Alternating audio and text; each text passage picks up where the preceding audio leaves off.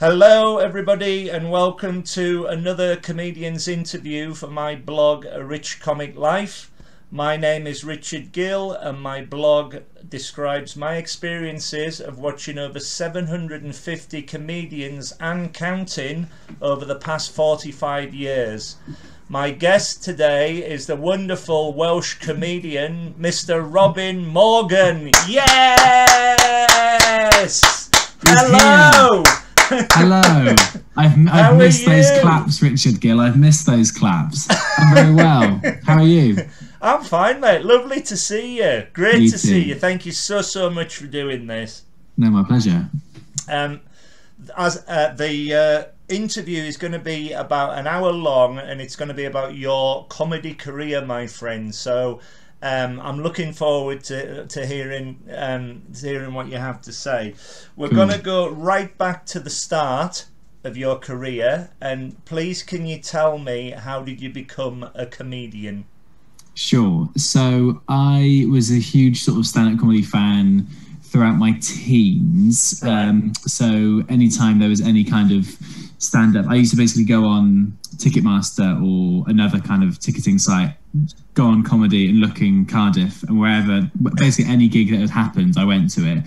So I think the first gig, I probably think I might have seen Russell Howard perform one of his tour shows at the St David's Hall, which is a sort of, I'd say like 800 seater. Wow. So he was sort of at the point where he's kind of been on mock quite a few times and become a household name. Yeah. Saw him quite a few times, snuck into the Glee Club underage with my brother's passport a couple of times when I think I saw a Frankie Boyle tour show. Russell was doing new material on a Thursday, McIntyre was doing new material. Wow. And then when I turned 18, I was at uni in Cardiff as well. And I saw that they were advertising for bar staff, so I put my CV in there and then worked there for 2 years. So my first shift there was a Lee Evans new material night where he was unlisted. Mate. And he did like 90 minutes in the middle. And he got a standing ovation onto the stage. Like it was like, as he walked on, he got an O.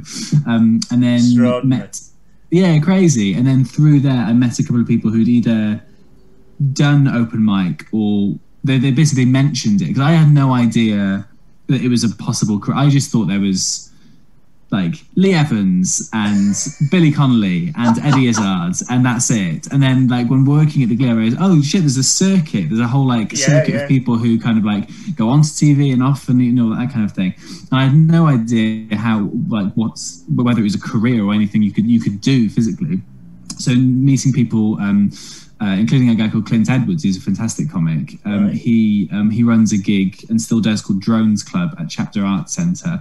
And I bumped into him one night, mentioned, I think a little bit drunk, that I've always wanted to give it a go. And then he booked me in for it, I think 3 months down the line, and told me to write 5 minutes, which I think is quite a good advice. Because I guess the people who just want to do it, I don't know, maybe for ego's sake, I don't know, just like, well, I want to do it now, they might sort of balk at the 3 month idea.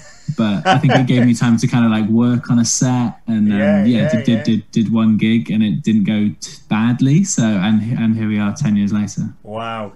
I my first ever gig was Les Dawson, aged 6. Nice. At Scarborough on holiday, and I was hooked from then on. We saw Tommy Cooper the next year. Amazing. And there was a good long stretch where a very good friend of mine from my home city's Carlisle, and there's 4 old friends, and one of them went to Manchester, and he would book up every comedian going in the 80s and the 90s, well specifically the 90s, and he would go around and ask folk, would you like to come and see the comedian? I was, yeah, definitely. Yeah. And he would forget who is seeing what because he booked so much up. But I used to love to go and see, and that's where I got my grounding for watching them all, because 700's quite a lot. 750, whatever it is quite a lot. But yeah, I mean, you've got to start young to hit those numbers. Exactly. But with you, the grounding certainly at the club was fantastic for all the comedians that were on the bill. Yeah, definitely. Because I think the first time I ever saw stand up not live was my uncle, who was in New Zealand, came over for a summer and he had some Eddie Izzard DVDs on his laptop. Oh wow! So that's what. So me and my brother watched those with him, and I think it was kind of sort of. I don't know. He's just so eloquent and silly, and yeah, we sort of fell in love with that. But I think I kind of parked it for a while. But then I think, you know, I got into sort of the Boosh and Garth Marenghi's Dark Place and those kind of like sitcoms, and then, you know, Mock was on a lot, and I sort of quite religiously when it was a newish thing. But yeah, then the Glee was just incredible to sort of see. You know, we used to open Thursday, Friday, Saturday. Yeah. And some of the staff used to sort of go into this, you know, the bar's closed when the show's on, so some of the staff used to just go into the staff room, but I stayed behind the bar and I just watched the show every night, every weekend. So what an education to sort of do that. Fantastic. So the Glee Club, was that where you had your first gig? Were you doing like 5-minute sets in little tiny clubs with friends to get you started? No, not really. So the Glee kind of was. I was quite aware that the Glee is sort of as a nationwide club chain. It's like one of the most respected, I'd say. Like I think it's up there with like the Store and Comedia and stuff. So I was very wary about trying to sort of gig there. I think. Like I didn't want to do it while I was shit. I wanted to sort of get a bit okay first. So the first gig I did was at this open mic gig called Drones in July 2010. Wow. And I'd been sort of 3 months kind of working on this sort of 5-minute thing, and then a local comic called Dan Mitchell, who's very, very funny, offered to like go through my set with me before like the afternoon of. So I went around his house and he kind of sort of said, you could do this, which is really sweet. And I think, you know, in terms of structure was quite nice. And I think I'd already know, like I went into the Glee the night before, like I went in early and went into the acts room and played around with the mic stand, so I knew what to do with it and how to sort of adjust it and stuff. I don't know, just like to sort of feel like, oh, you know, I look like a comedian at the Glee if I move this out of the way like correctly, you know, because occasionally you see sort of very, very new people and they just kind of like leave it in front of them, and I don't know, it just sort of I felt like even if maybe I wasn't the funniest or most original, at least I looked like a comedian for a little bit, you know. Well, you are all heroes in my eyes. This blog is designed to be an enthuse, because you have given me so much laughter over the years, every one of you. And I had a go at it once. I was absolutely terrified. And I've told this story many times, but I know the guy who runs the Free Fringe at Edinburgh Fringe, and he put on an old folks gong show right on a Monday afternoon, and he said, "Go and have a go. You've written a script. And I had this 5 minutes, like you said. And I walked out there, and the first line was, "Ladies and gentlemen, people think I look like Eddie the Eagle Edwards, but I can't see the resemblance myself." And I thought that was a guaranteed laugh because I look exactly like him. Yeah. And an old bloke at the back went, "Sod off!" and gunned me off. Oh my goodness. And the promoter said, have another go, and I had another go. Similar thing happened, and I thought, oh, no. I don't know whether I could do this, but I will support you all in the audience. Sure, but I guess gong shows that's very hard to start with, you know. And but like you see a lot of, but especially at the Store in London, like the King Gong, where people think that's how you do it, and then they think that's what gigs are. Never say never, but I'd rather be in the audience laughing. Yeah. Fair enough. What do you like to talk about on stage? I think basically just me. Like that's no bad thing. I think it's always been quite inward looking for a long time. So definitely sort of up until the last couple of years, maybe. So it used, you know, when I'd started, I was 6 months into a relationship. So talked about me and my girlfriend. Then we moved in together. Talked about that. Brilliant. Then we got engaged and got married and had kids. So like it's always been sort of quite sort of familial based. But then, you know, just silly silly stuff about my parents and family, you know, extended family and stuff, and things you know. Things yeah, I think so. About. It's always been quite sort of personal stories and anecdotes, and I think so. Like the ones that worked the best were ones which crossed over into quite sort of not observational territory, because I was always in awe of people like Sean Walsh and Josh Widdicombe and McIntyre who can do this amazing observational material. And when I was starting out, I was trying to write kind of similar things to that, but it's just so hard to find that idea that is so universal and have the skills to sort of pass it off without just, I don't know, telling somebody what you've noticed, you know. So I realized that when I've got anecdotes and things that have happened to me, that's happened to other people, that's my form of observational comedy, I think, you know, like things within relationships or things with young children or stuff like that. But then a couple of years ago, so 2019's Edinburgh show, that was the first time I started talking about stuff more outwardly looking about sort of like gender politics and stuff, the stuff that I think matters to me, I think. Because I remember when I was doing a set at Cardiff Glee, and a comic asked me, so what do you talk about? Because they knew me as like the barman. Like, what do you talk about? I was like, oh, you know, nothing at all really. And he sort of wrinkled his nose a little bit as if like, you need to talk about something. But I always just assumed that I started quite young. So I was 20. I was about to turn 21 when I started, which, you know, when you think about a lot of people, it's not that young. But for me, I felt like I didn't know what my opinions were. I didn't know what. Yeah. I don't. Who's going to listen to me about politics? I'm just some kid who's only been voting 2 years, you know, sort of. So I feel like it took me a long time to kind of work out what I care about. Yeah. You know, what comes across on your act though is that you're unafraid to say what you want, and I think that is wonderful. And I think any comedian or any public speaker should be able to do that. But the way that you do it, you sort of like build it up, and it comes to a comic conclusion that's just so fantastic, and oh, that's very sweet. It's so well done, and it's magical to watch, my friend. Thank you. To date, what has been your best and worst gig? So best, I'm not sure. Best, I'd say that I did. I was very lucky in lockdown to be. So I moved back to Cardiff last January, 2020. So when lockdown, so Wales, you're not allowed to gig. Right. You're not allowed to do any sort of performances outdoor or in. But luckily, I'm so close to Bristol, and Mark Olver, who is just one of the loveliest people in the world, basically set up so many gigs in Bristol and was giving me a lot of them. So I did one outdoor in Lakota, this nightclub, this sort of gardens where Russell Howard was doing like a new material thing. So I did that, and that was like my third gig back after lockdown. I didn't feel like it went very well, but then I got invited to support him at one of his Clapham Grand shows in, I think, August.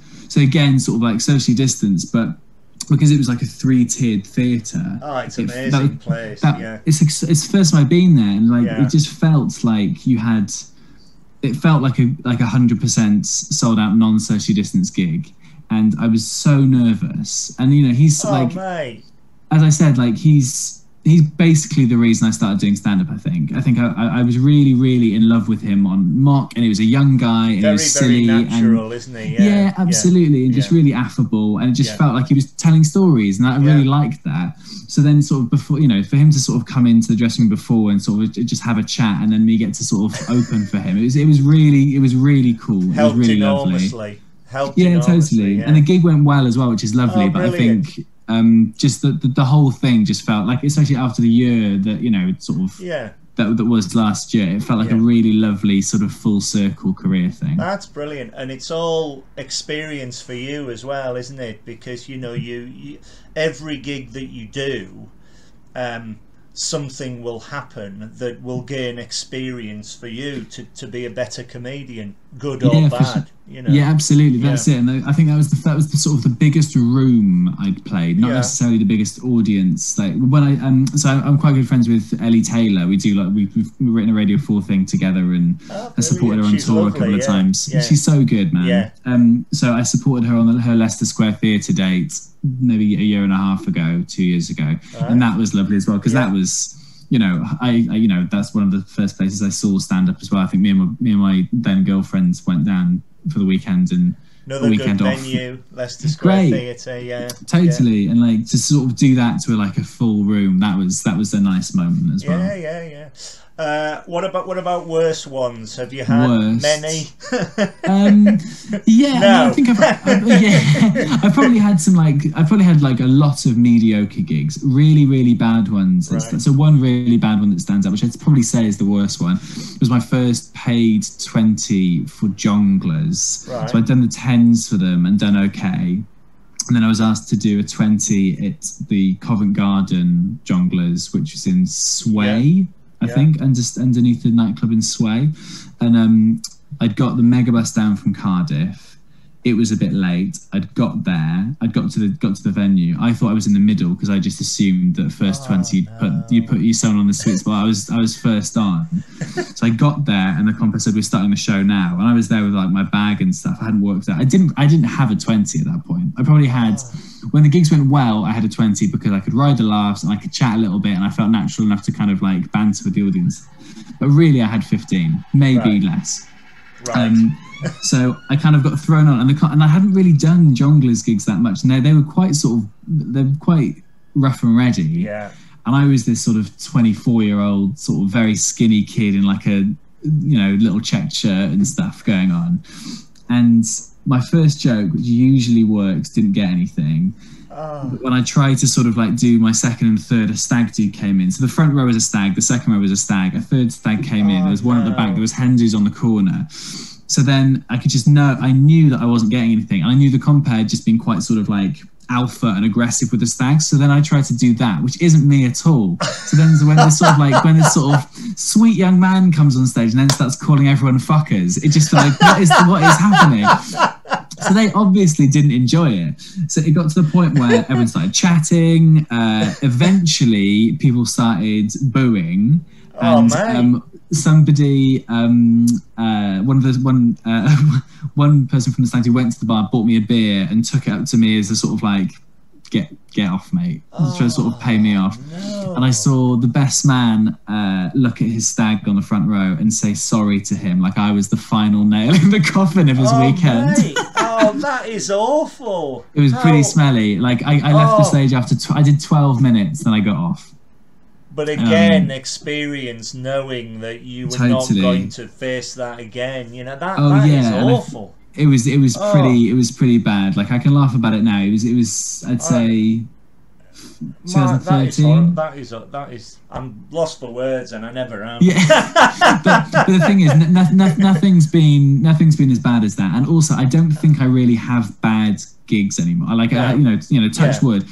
I can usually, because I compare a lot and because I'm quite sort of affable on stage, I can usually, even if it's a rough gig, I can kind of charm my way through it. Yes, and that is a great quality to have. The charm on the stage is fantastic. I've seen you do that many a time. How do you cope with any nerves on stage before you go on stage? You say do you get nervous? You said you did early on. Yeah, I mean, only if it's a big or new gig for me. So the first time I did the store, very nervous. Those Russell gigs, very nervous. The first I did a telly thing a couple of years ago for BBC Wales, very nervous before that. Anything that's sort of out of the ordinary, I suppose. But weirdly, those first gigs back, those outdoor gigs in lockdown, they felt I was nervous before those because I hadn't gigged in 4 months. No. But then again, that's a new thing, doing it outside. Yeah. With car horns. Yeah, exactly. That's it. Totally, very nervous of the car gigs. I don't know how you did that. it was very strange. At that point, I was just gagging for any sort of performing, so I was just whatever, I'll do it. Yeah, exactly. I don't know, like I think just a lot of pacing, a lot of drinking of water, a lot of going to the toilet, just sort of yeah, I don't know, I just try and stay relatively calm. But yeah, if it's if I was doing the Glee tonight, I wouldn't be nervous, because I know that club like the back of my hand, and it's lovely. And if something's at stake, if I'm trying out for a club, or if I know a producer's in or something, it's just those kind of stakes, I think. When you mentioned about Russell Howard and the tour with him, I first saw him before he was famous. And I just bought a brand new mobile phone, and I didn't know how to work it properly, and it went off at the start just as he bounded onto the stage, and that was it for the hour. Yeah, nice. And I thought, no, leave it. Yeah, oh bless. I bet. That St David's Hall gig, I think I was wearing a t-shirt that said Pac-Man on it, and it was front and centre, because I got to sort of buy, it's one of those theatres that you can sort of choose where and I chose, because I was such like a fanboy, I chose front and centre with my friend Carrot, and then he saw Pac-Man but thought it said Pie Man, and did a sort of 7-minute riff on Pie Man, and I was like, this is amazing. He's talking to me. It's great. Fantastic. How do you remember all your routines? Good question. I guess if I'm writing a new Edinburgh show, that's quite tricky, because it's such a long time to kind of like be on stage. But I preview with like a big pucker pad full of notes, and I'll just kind of read them off it for a bit. Yeah. And then in 2018, Jess Fosterque directed my show, and I think she was quite she was like, get off notes, you can't be using notes anymore. Wow. And I was like, okay, Jess, I'm sorry. In a very nice way. She's a brilliant director. Yeah. And yes, so in terms of learning it, I guess just repetition and doing it on stage. But in that sort of preview stage, I'm really just kind of writing it on stage as well. I have like the kernel of an idea, and I'll kind of just talk shit about it for a while, and then hopefully something will come of it. Yeah, when I started, I used to sort of, if I was doing a 20-minute set, I would perform 20 minutes in front of the mirror holding like a pen or something to sort of pretend like I was doing it, just again and again and again. And when I'm doing an hour, I'll sometimes do that as well. If I'm trying to get off notes, just do it again and again and again in front of the mirror. Wow, that is amazing. Let's move on to Edinburgh. What was your first Edinburgh Fringe like? What year did you go? So I hadn't even heard of the Edinburgh Festival until I saw, again working at the Glee, Tom Wrigglesworth was doing his tour show, his Virgin Trains tour show there. And it was the first time I'd seen like an hour, apart from one of Russell's shows, but like an hour like constructed with narrative and just sweet and beautiful. So good, good. And we had previews come in. I didn't even know what a preview was. So it hadn't been until I wrote some jokes for this Radio Wales radio show, and they took us up there to sort of do this documentary and stuff up there. And I did a couple of gigs while I was up there. Then when I moved to London and got an agent, they said, "So you're going to do Edinburgh?" And I was like, I don't know what that is. I have no idea. Nice city. yeah, exactly. I'll gig up there. Why not? But like, I literally had no idea that every comic in the world goes up there and sort of like performs, all month. So in 2015, I did a half an hour show, because I know that now a lot of people do. They'll go up and do a showcase, and then they'll do a triple-hander, a double-hander, a 40-minute show, then your debut hour. So you've got 6 years of Edinburgh under your belt. Whereas I went up with half an hour on my own, which was fine, it was nice. And then the following year I did my debut, whereas maybe, in hindsight, maybe I should have been a little bit more calculated about it. But 2015, it was okay. It was just a club set, really, that I tried to tag a theme onto. But I watched loads of shows that year. I watched tons of them, and that was really important for me to kind of see those hours. And then 2016 was my first hour, and I had a nice time. I had a really, really lovely time. I was really, really proud of that show, and it seemed to really resonate with people. Brilliant. Well, my first Edinburgh, I go to the Edinburgh Fringe. I'm very fortunate to go every year. Yeah. And I see about 50 shows in the week that I go. Wow. And I need a holiday when I come back. Yeah, But, totally. So what's that, like six shows, 7 shows a day or something? Yeah. I That's a real cannot commitment. get enough of it. You step off the train at Waverley, and the atmosphere is just incredible. I really missed it last year. I was, you know, because we were in that kind of, you know, I was halfway through writing a show at that point, and we had it kind of, you know, it would have turned into a nice show, I think. And now I think there's bits of it that will just have to be parked forever as jokes that will never make it. Oh, man. Just because, you know, like people, you know, the world has changed, hasn't it? Like everyone's priorities have changed. I wonder, like, I don't think it will happen this year. I don't think it will either. There's talk. They have to decide in April, and if there is anything going on, it would be very, very small. But I don't think it would work because there's far too many people. Yeah, totally. Everyone flying in and stuff and travelling in, totally. So, whereas, I think, you know, another fallow year, but then, you know, 2022 will be lovely to go back up again. Well, once everybody is hopefully vaccinated, etc., and they can open things up, fantastic. Please bring back live comedy as soon as. I miss it. Yeah. I know. Right. So, can you tell me? We're going to move on to your writing process. Sure. Can you tell me about your writing process? Because not only do you do stand-up comedy, you're also a major TV writer. You've written for a lot. You've written for Have I Got News For You, The MASH Report. I've done my research, mate. Yes, you have. And Thank the you. news quiz and the Now Show on the radio, which I've been members in the audience of, all of them. Yeah. So is it different, the writing process, to TV and radio than it is to stand-up? How do you go about it? How do you think of a show? How do you think of a routine?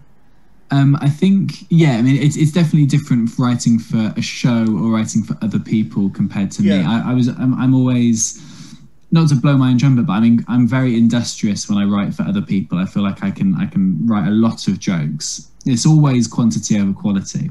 I'll write a lot of jokes. But for me, I always struggle a little bit with that kind of inspiration thing. I don't know whether that's probably because I've got a brief, like on, you know, Cats or MASH Report, you're writing on a topic. So you or your news quiz or Now Show, you're writing on, you know, news stories. So you read the news story and you go, oh, that could be a joke. That's a setup. That's a fun, you know. Whereas for me, I'm talking, you know, what do I care about? Maybe I should look about reading the news, but then topical stuff on stage has such a short shelf life. It's incredible to sort of like write. I'm always in awe of kind of comics who can, like Ian Stone. I did a weekend at the Banana Cab maybe like 18 months ago on the Friday, Saturday, and he had 2 different 20-minute sets, both as sort of topical as each other, and it's just insane comic. To watch. So for me, I've got like notes in my phone of little things that I think are funny. If something happens or if I say something in conversation, sometimes I'll just go, oh, that's actually quite funny, I'll write that down. And then when I have a writing day, which is usually about an hour before a new material gig, I will sort of like try and flesh something out, either writing it into like a Google Doc, or I'll try and write freehand. Often when I'm driving to a gig, I'll start speaking out loud and then sort of riffing like that, and then asking Siri to dictate my notes. That's a new method. Yeah, that's a great idea. Yeah, so I think just to use that time before a show, I think, and before the day, because you're on your own, you don't need to sort of worry about anything. Yeah. And with two little kids running around, like it's the only time I really get to myself anymore. Yeah. So there's lots of very badly spelt notes in my phone where Siri has misheard what I've meant, and I kind of then have to work out what did I say? What did I say on the encore? So when you're on stage delivering the material, do you have like pointers that you know that will guide you through the routine, or do you have points where you think, well, normally that gets a laugh, so I know if I get to that point, I know I'm going on to the next bit? Because it's extraordinary to see. Yeah, again, I guess it depends whether I'm doing a set or an hour. Yeah. Whenever I've got like loads of notepads all around me, but I mean, like before, in the green room or wherever before, I'll write down pretty much what I'll do. Right. You know, and it's in a structure that's kind of organically become that structure where I set up, you know, like strongest joke first, second strongest joke last type thing. Yeah. So I frame it as like an introduction to me. I'm from Wales. Here are a couple of Wales jokes. Maybe a bit of topical stuff. Then, you know, married, wife, kids, other general stuff. And then, so I kind of think within a 20-minute set, I'm kind of explaining to somebody who I am. Your life story in comedy, totally. Really, yeah. Yeah, totally. So I set up who I am. I set up who is in my life. I set up my worldview, I think. And I don't really think of it like that until I've literally just said it out loud. But I suppose that's what I'm doing. So this is who I am. This is who makes up my life. This is what I think of the world. I suppose that's how I kind of block it out. And then, but sometimes I'll miss out a little joke there, or sometimes I'll chat to an audience member and they'll go, "Oh, I'm a teacher, so my wife's a teacher, so I'll go into that kind of stuff." So it's, I think, because I do a lot of comparing, it's organic. Like I never stick to the same. You know, it's never the same 20-minute set. No. Because I'll either have like a new couple of jokes here and there, or I'll get distracted and talk about something else. Do you have any devices to cope with difficult audiences? Not really. Just plow on. Like I sometimes, when I was less experienced, I would, if I heard anybody chatting, I'd kind of go like, "What was that?" and try and address it. I don't know whether that's because I'd seen better comics than me at the Glee do it and you know, get an applause break off some heckle put down. Some people often ask me like, "Do you have you got any heckle put downs?" Like I've pre-prepared them, and I've never done that. No. Just because I feel like my view is we're not there to hear them. We're there to hear you. Yeah, you know, and absolutely. So why are they there? You know, if they're not. Oh, correct. But I think you're a good audience member, Richard. That's why. Whereas, you know, so many people go, well, in the before times, you know, come along on a birthday party and one person likes comedy and 10 people don't, but they're there to sell it. They're there for Sean's birthday. They're not there to listen. So it's a different thing, and I guess you have to still play the entire room. I feel like I'm kind of like relatively quick enough to be able to, if I interact with them, I should be able to not put them down, but kind of give them the attention they need, and I'm sort of, and then move on. Like one thing I do like is with a bit, like I can be a bit sort of acidic, and with it like a nice smile, "Oh, okay, no, shut the fuck up," like that kind of thing. Which usually, and because I'm sort of like, you know, the bloke you'd want to introduce to your mother, like it seems quite sort of like, it seems quite surprising to come from me. So that I suppose that like I can be quite bitchy, right? Which works well for me, I think. Right. But I always try and make sure that I'm the first person. If I'm comparing, especially, I'm the first person that I make fun of. I tell a few self-deprecating jokes at the start because I don't ever want to be seen as somebody who picks on people. No, of course not. No. We're going to move on to comparing. Sure. I first saw you compare at Just the Tonic at Camden. Yeah. It was 2018, 19, something like that. And then, of course, you moved on to ABC. Yes. Always Be Comedy, and you compared then. We saw you there. I was very impressed with your easygoing style. You make it look so easy. Do you prefer comparing to performing a routine, and why? I think it depends what I've done most of recently. Right. So I do enjoy comparing, and I'm glad that thank you very much, by the way. That's for the lovely compliments.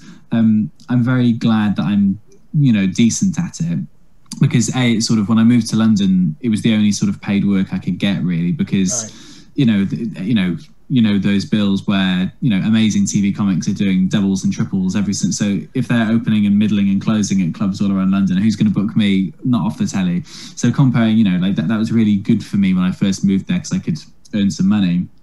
And I think it's as you say, kind of I think I am quite easygoing on stage, and it is like sort of hopefully chatting to a mate and that kind of thing. And I can kind of get away with stuff because I am friendly. But yeah, it's hard to kind of certain clubs where you MC, you're told to do like 7 minutes in the first section, 5 minutes in the second section, 1 minute in the, and you can't really do much with that. Once you've set up the rules for the show, got them settled, told a joke, it's time to bring someone on. I'm a bit of a purist when it comes to comparing, where I think it's not about me in any way. Like, it's about you're responsible for the show and for everyone else having a good gig. So it's dropping the ego thing, I think. But you're an acting yourself, so we are there to see you as well. Yeah, correct. Yeah, absolutely. Yeah. So sometimes that's when I do a lot of comparing. Is I find it quite nice to take a shift and do like the opening 20 and stuff and do those. And especially since doing hours, it's nice to have those 30-minute headline slots and stuff to really kind of like explore ideas. And that's when you can really... I did a lot of 30-minute closing stuff. Oliver gave me a lot in the summer last year. And that was new for me because I'd never really been booked as a headliner that often before. Right. And it just, the pacing of it all was so different. And the fact that we were outside and it was cold, you had to really kind of like... The first couple, I wasn't hitting it hard enough energy-wise, and I was kind of just taking my foot off the gas and being quite relaxed. And I realised soon that you kind of have to keep your foot on the gas with it, really, because... It must be very tiring and very exhausting to do, but of course the payoff is amazing.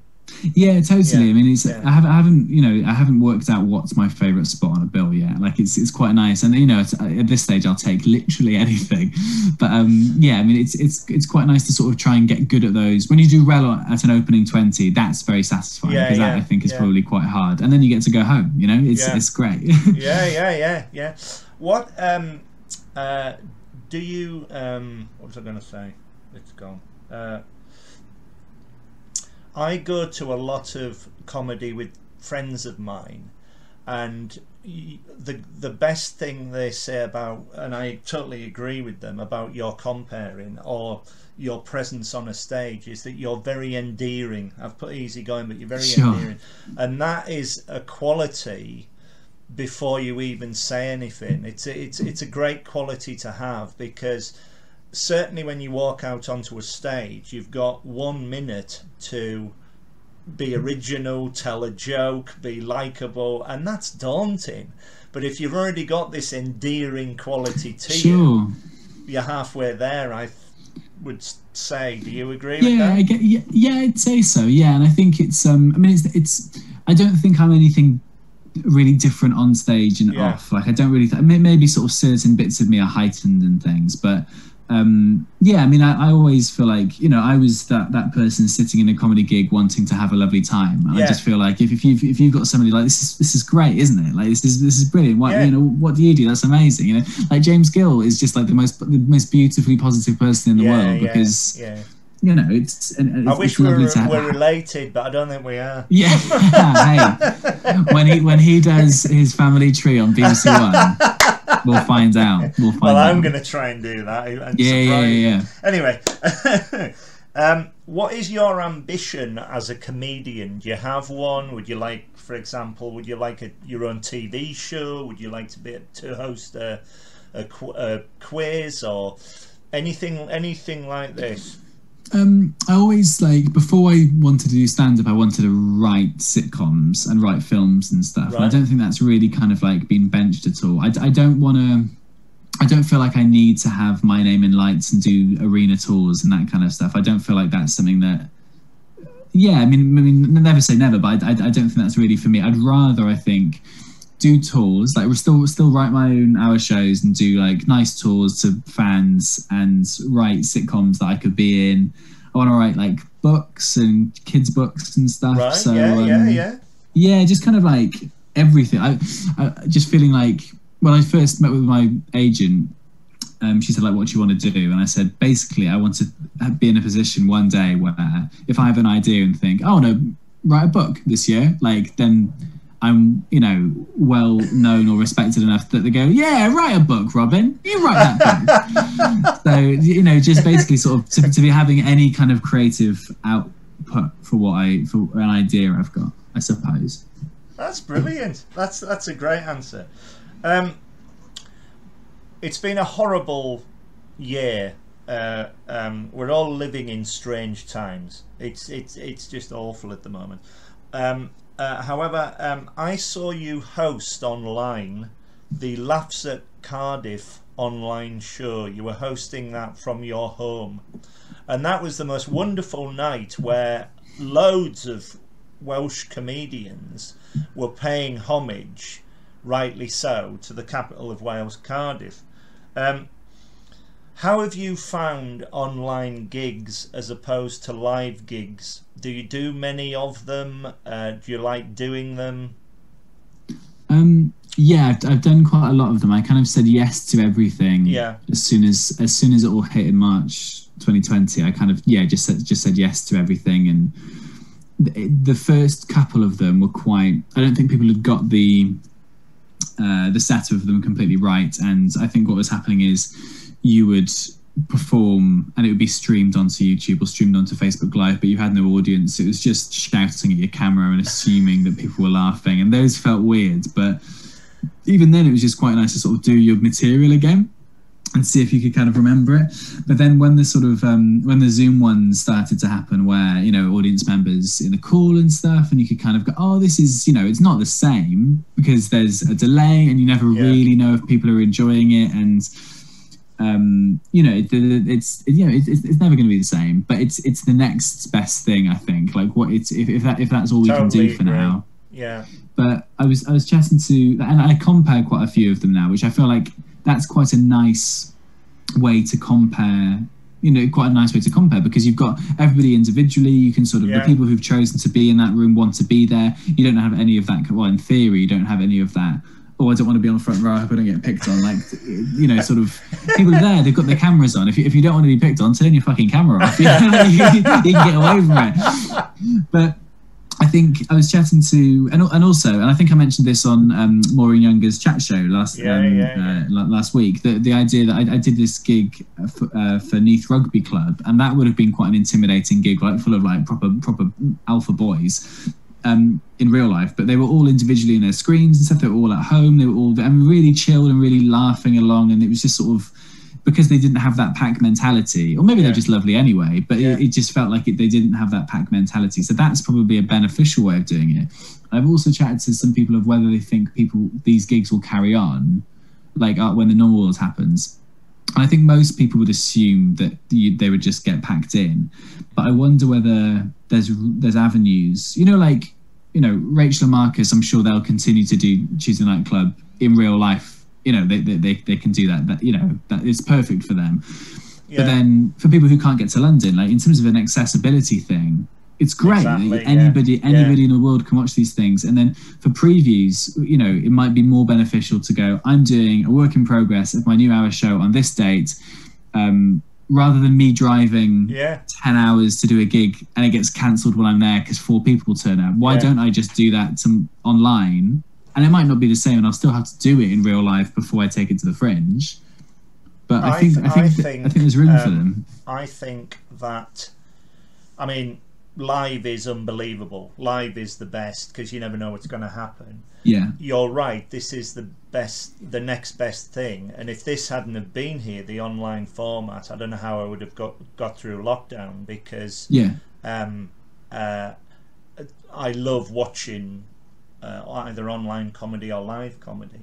I think maybe when we get back to some sort of normality, there may well be an online performance, as you say, so people could watch who are not actually in the area.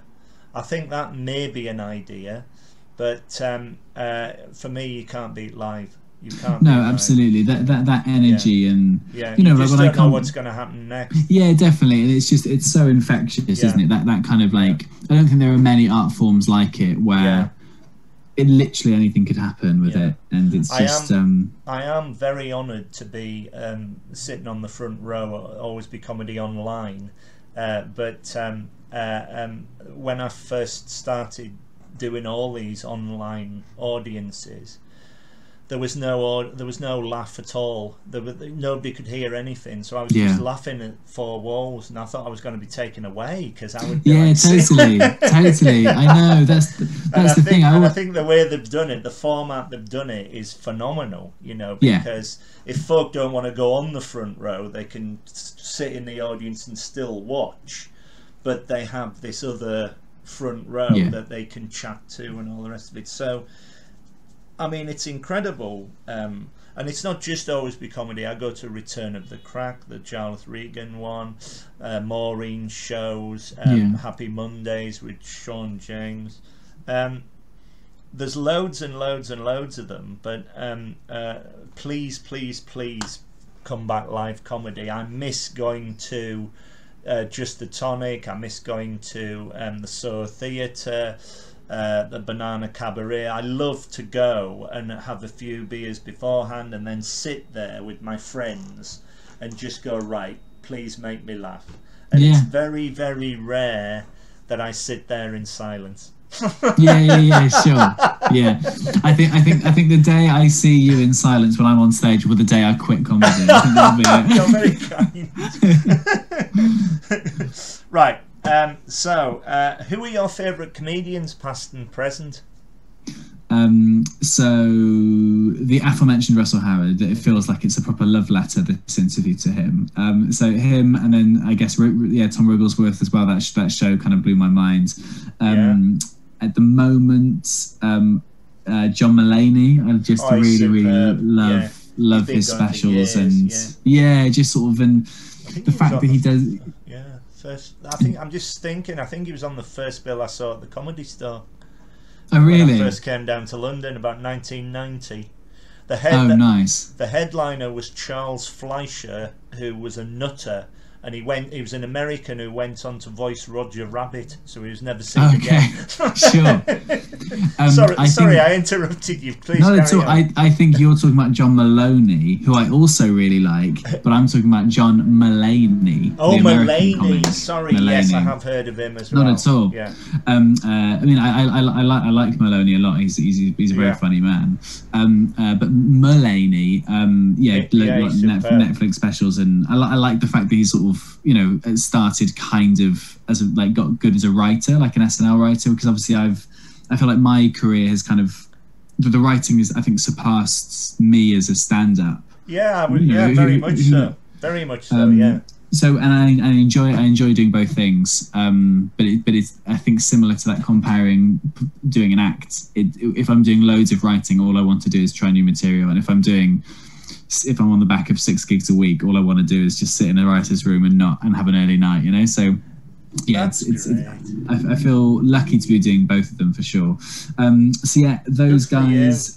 I really love Rachel Parris. Like, she's one of the nicest people. Yeah. And we're lucky that we've worked together. I'm very lucky that I've worked with her and for her on various occasions. And musical ability is amazing, staggering. She's just we went to, she did this corporate in Sweden at the start of, probably a year ago as we're recording this now, February 2020.